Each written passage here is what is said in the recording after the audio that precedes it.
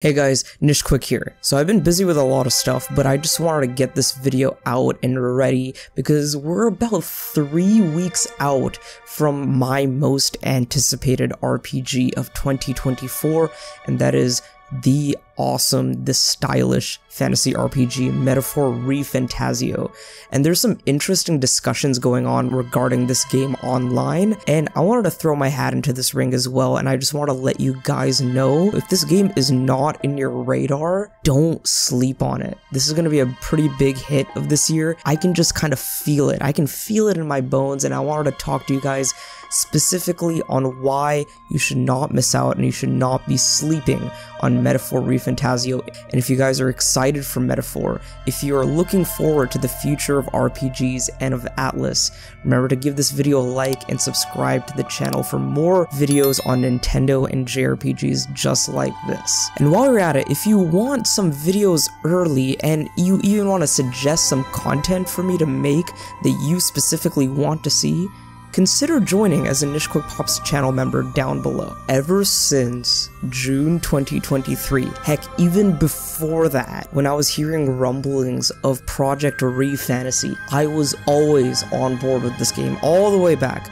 We were getting videos of this random knight eating chicken and these very strange live action trailers hinting at what Project ReFantasy is going to be. I was always so curious, what is Atlus's take on a fantasy RPG going to be like? And I was always waiting so patiently, so eagerly to see Project ReFantasy. And when we saw it in the Xbox Showcase last year, which was crazy to begin with, like, what the heck, an Xbox Showcase?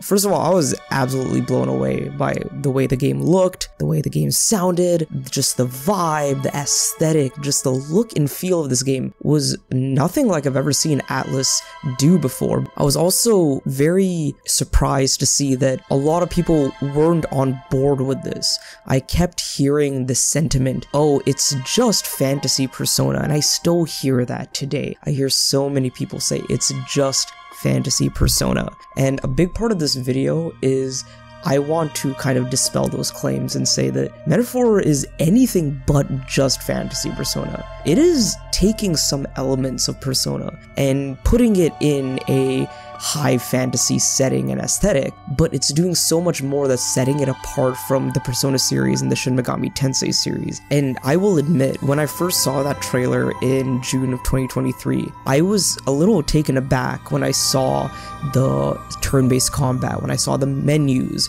when I saw some of the bonding systems. I was like, hey, this is a little more Persona than I thought it would be. But then I gave it the benefit of the doubt. I was like, let's see a bit more. And now that we've seen so much more, there is a lot that this game is doing drastically different from Persona, SMT, and any other fantasy RPG. So first of all, I want to talk about the Archetype system, because that was one thing that I was very blown away with. I think we got a showcase in around March or April, and that showed us the full extent of what these archetypes were, and then we got some more info at Summer Games Fest. And initially I thought that each character is going to have their own archetype and that'll be it. It'll just be like their persona. It'll be like the persona that they summon. I did not expect this to turn into sort of like a RPG job system. And I see a lot of people compare this to Xenoblade Chronicles 3's hero system, which makes me very happy because, of course, it's one of my favorite RPGs of all time. And I really loved experimenting with the hero system. It kept the game really fresh and really exciting at every single chapter, every single hour that I played the game. I was constantly swapping classes, swapping heroes in and out, and it was really cool because of the party composition that I had.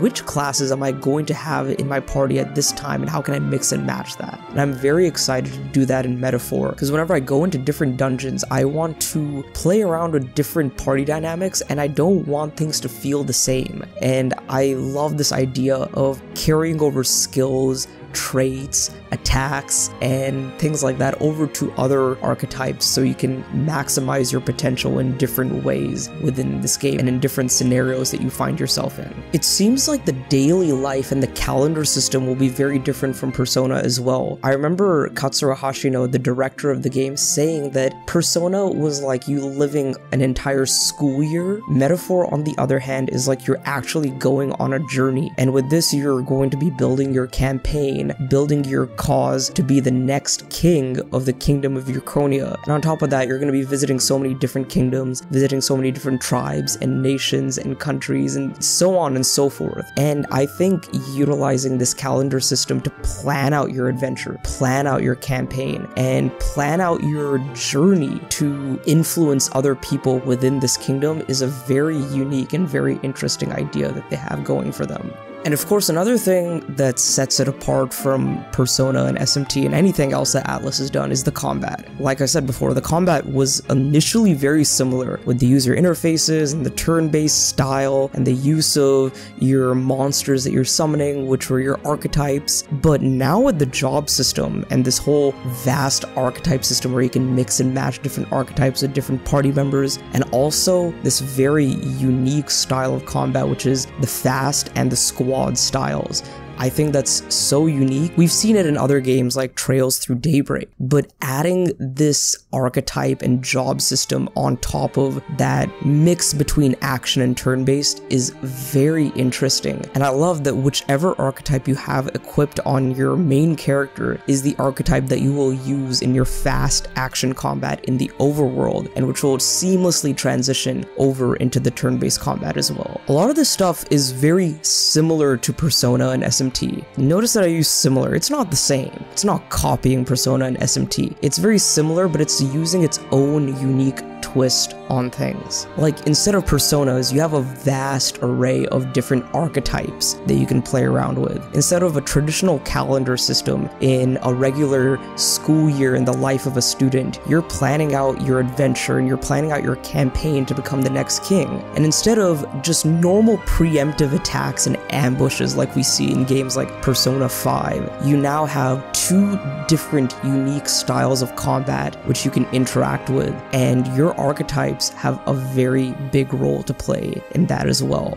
These three things are enough to set Metaphor ReFantazio apart from any other RPG that I've seen and make it really unique and just a very enticing gameplay experience. But I would argue that the thing that probably captivates me the most about Metaphor ReFantazio is its story. And honestly, I haven't been delving too much into the story because Atlus is revealing so much about this, and I don't want to get spoiled too much about any of the characters and the story details or anything. But basically, the gist of what I know is you're in a fantasy world, you are on the journey to become the next king in this royal tournament for the throne. And on top of that, there's some really interesting fourth wall breaking elements going on here, where there's a book that our main character has, and in this book you see a utopia that resembles our reality. So there's that desire for people in the world of Metaphor to build their world to become sort of like ours. And that's a very interesting and thought-provoking concept, which I can see making us think for hours and hours upon end about what these themes and what these messages are that the game is trying to tell us. One other cool thing that I've noticed about Metaphor is it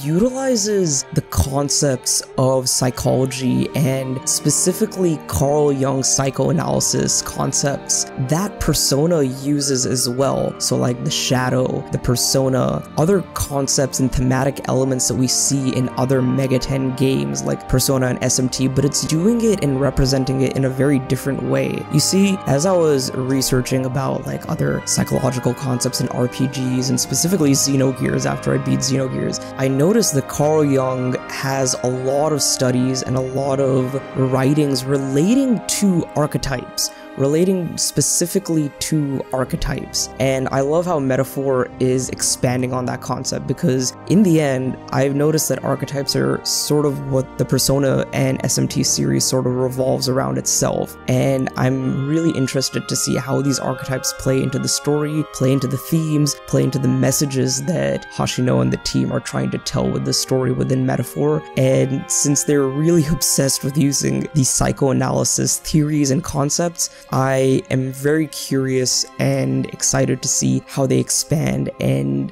use these in a very different and unique way within Metaphor ReFantazio. And since we're talking about the story, I want to express my love and excitement for this setting, this world, and overall the aesthetic that they're expressing with Metaphor ReFantazio. I gravitate usually a little more to fantasy aesthetics, and especially fantasy aesthetics that are not very traditional high fantasy aesthetics. So something like Xenoblade always really appealed to me because of that sci-fi edge it had to it, and even something like Tales of Arise that had a little bit of that sci-fi edge to it as well. Metaphor has no sci-fi, but it's not your traditional high fantasy. It's not even like a traditional Final Fantasy or a Dragon Quest. It has this very unique kind of gritty look to it. And on top of that, like I said before, this isn't taking place in a realistic setting. No high school, no real people. We have humans, but they look like this.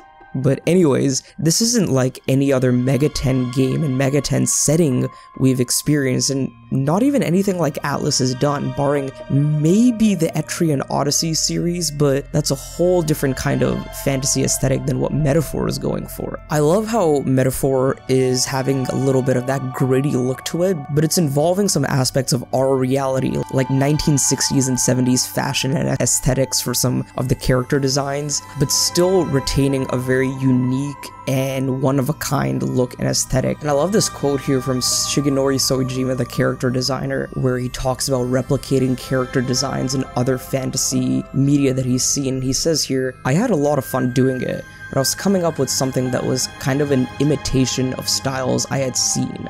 I was thinking, well, what can I bring to the fantasy genre? How can I add to it and use my own style to bring my own riff onto it?"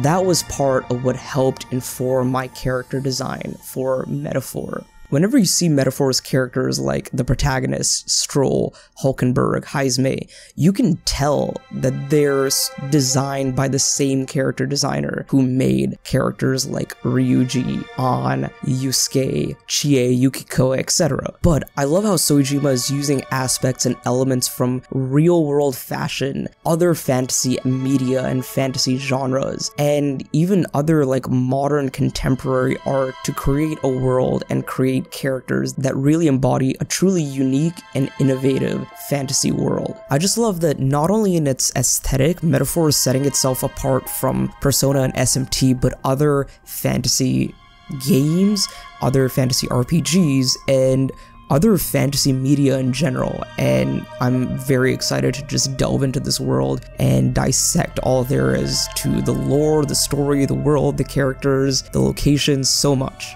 And speaking of the aesthetics and the visuals, I want to talk about the UI real quick, because when I saw that first trailer in June of 2023, the UI immediately stuck out to me. Of course, that menu which had that Persona 5 aesthetic, and immediately after seeing the Persona 3 Reload trailer around that same week, I was sort of questioning. I was like, why is Atlus banking so much on the Persona 5 look and aesthetic? And I think that's just their Atlus vibe now. I think that's what they're going for. That's their Atlus vibe. That sort of striking and visually impactful UI. User interface is very important in many JRPGs, and I think Metaphor has nailed it with their menus, interactions, and so many things that you're just seeing all the time when you're in battle, when you're customizing your characters, when you're customizing your archetypes. It's very, very intrinsic to that world and that aesthetic that Metaphor is building for itself. And of course, this UI and this visual language that Metaphor is building is really separate from Persona in any single way. Of course, Persona 5 has its own striking user interfaces, and Persona 3 Reload does as well, but Metaphor has a little bit of that grit to it, like I said before. And it's got very bold and thick serif fonts, and those splashes of paint that you see whenever you're moving your cursor around and selecting different menu options. It has a very unique look and feel to it, and I always am using this word in this video today.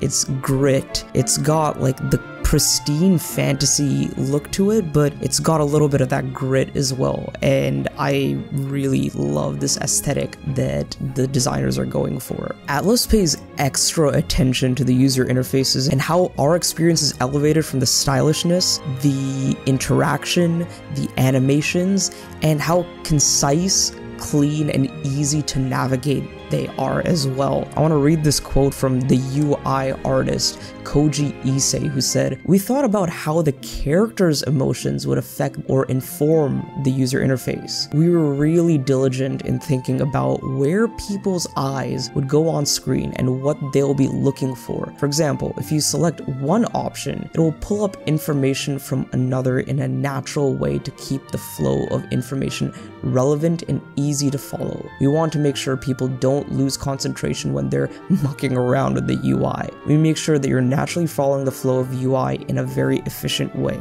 Persona 5, Persona 3 Reload, Persona 5 Strikers, Tactica, all these games did that very well. But I love how Koji Issei says that he thought about how the characters' emotions would affect or inform the UI. And I feel like that's really going to enhance the combat and the gameplay experience of Metaphor ReFantazio. And so many of these small little changes and elements really set it apart as a one-of-a-kind fantasy RPG and set it apart in Atlus's massive catalog of amazing games as well. Hey guys, so before we continue, I just wanted to say that a lot of the information and the quotes I'm using for this video come from this Medium article written by Brian Shea, formerly of Game Informer. So this was actually supposed to be the big Game Informer cover story for October when Metaphor was going to be releasing, but unfortunately because of the untimely and unfortunate closure of Game Informer, that didn't come to be. But luckily Brian Shea was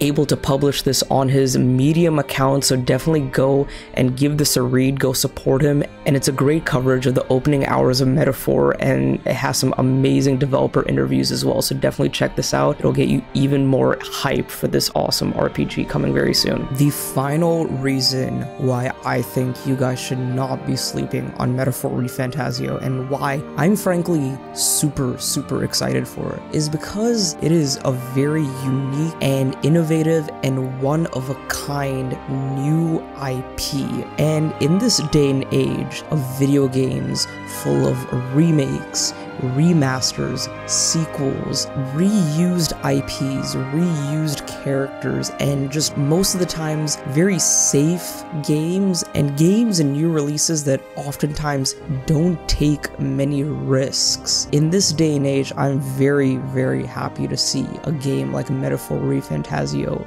utilizing lessons and mechanics and concepts that work from prior games, but remixing them, trying new things, and creating a new concept and a new IP from the ground up. It just feels great, it feels refreshing, and it feels revitalizing as a fan of video games and a fan of JRPGs. And not to mention, this game is shaping up to be one of Atlus's best. As I continue to see more and more of this game, I realize that this is shaping up to possibly be one of Atlus's magnum opus games. I don't usually hype myself up too much with games. I like to temper my expectations, because sometimes it can either surpass my expectations, meet my expectations, or sometimes even not even meet my expectations. So I want to temper my expectations with Metaphor, but it seems like they're taking a lot of the best concepts from prior Atlus games and just utilizing things that work, and on top of that introducing new mechanics, new innovative concepts, new innovative themes and story elements to create a one-of-a-kind Atlus masterpiece. And on top of that, it is helmed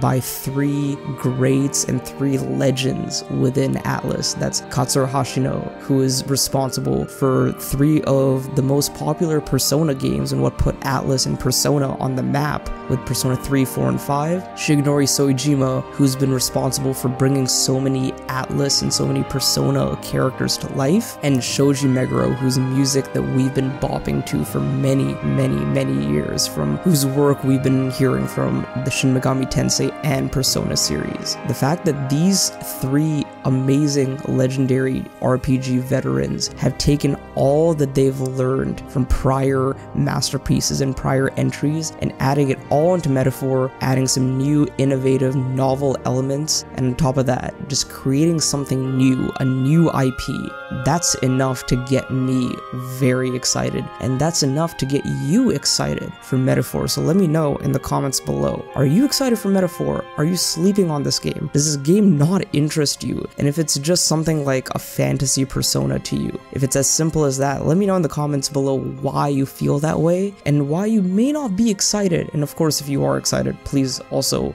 hype with me in the comments below. I'm really excited for Metaphor ReFantazio. I might stream a bit of it when it comes out, and if there's a lot more to talk about following the game, I'll definitely do more videos on it as well. I might bring some of my friends on for another EXP podcast episode once we get our hands on the game and play some more of it once it releases. Remember to give this video a like and subscribe for more Nintendo and JRPG content like this. This is Nishquick signing off. Have a great day. Go play some great games today. Like any Atlus game to get ready for the masterpiece that will be Metaphor ReFantazio. I'll see you guys in the next one. Later. Hey guys, this is Nishquick. Thank you so much for watching that video, and if you enjoyed it, check out these two videos on the left and maybe subscribe if you haven't on your way out. And big shout out to all my channel members whose names you can see on the screen right now. I'll see you guys in the next video. Later.